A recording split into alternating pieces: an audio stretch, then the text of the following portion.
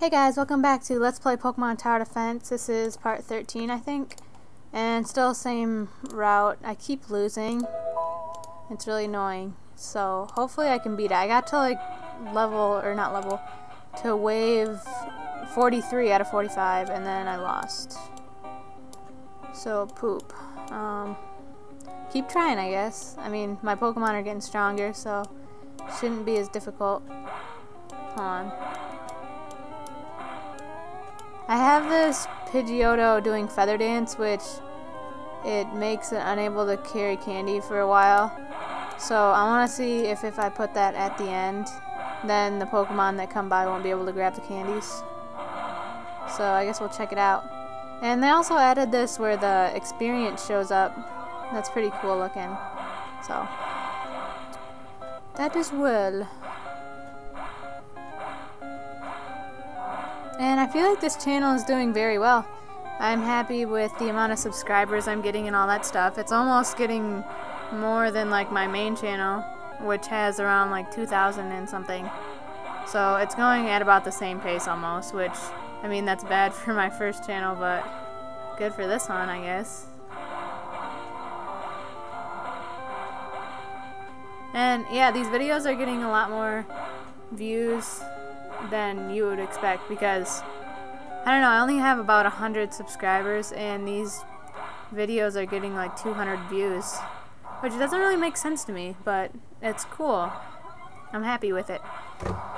And let me think. I think I'm gonna start making some playlists for my videos, like have one, well maybe I already did, shoot, I don't even remember. How many candies are there? 1, 2, 3, 4, 5, 6, 7. Looks like there's 7 left, I could be wrong. Give or take a few. But this Kadabra just keeps leveling up so fast. I got him from that shiny Abra event. He was level 1. And after he hit 16, which made him evolve, and he could actually use real moves, he just started like going hardcore. And now he's like the highest one. He must just like level up really fast, I'm not sure. Anyways, oops, last part that I'm not going to upload because I lost again. I caught a Meowth, which was sweet. I didn't even know they had Meowths on here. I think I did see one last time though. Regular Abras look weird now that I have like a couple shiny ones. They just look funny. I love how many Growlithe's are on this route. They're abundant. And make sure to check out on my first channel, I've been doing some trading card game, like, you know, uploading like me opening packs of Pokemon cards, and that seems like a good time.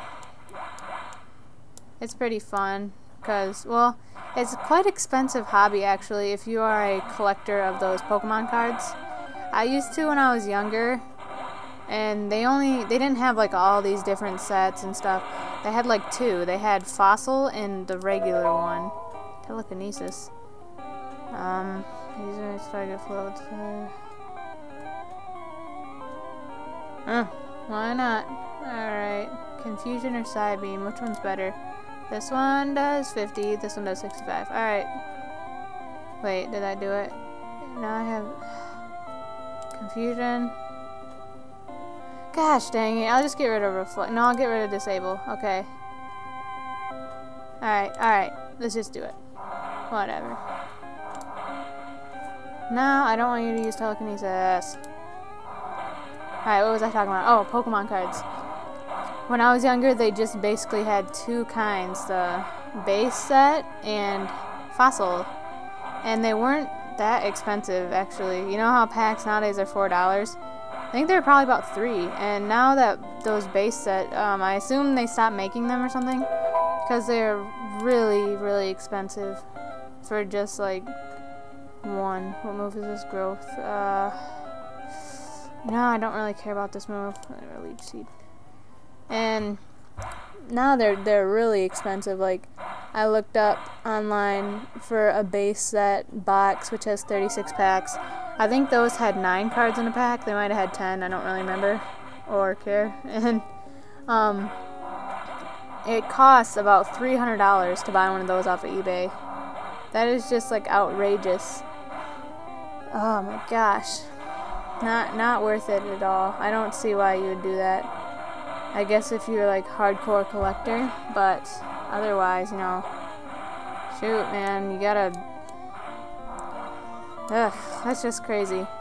And you could probably buy the entire set for like not even close to that price.